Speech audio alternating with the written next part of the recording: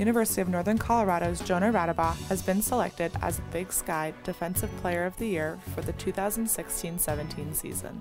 I don't think defense is taken very seriously in a lot of schools around the country. And I try to take it as something that I can really do and something that I can really hone in on and try to be the best at it. Having it recognized that I do this very well, it just makes you want to keep working. Jonah Radebaugh was a walk-on freshman this season. He led the team in minutes per game with 33.8 and stands at only 6'2". Jonah was the go-to defender for each top scorer the Bears faced. He held 8th-ranked Tyler Hall to only 13 points, 10 below his normal average of 23.8.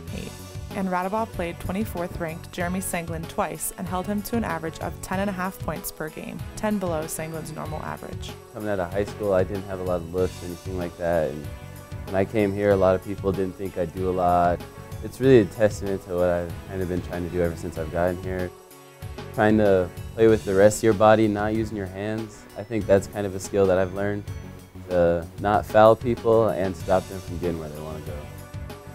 It's all a mental thing of like, I got to be able to do this to help my team. It's not just, oh, I got to make shots to help my team, and I got to rebound to help my team. It's I got to be able to guard somebody to really help my team.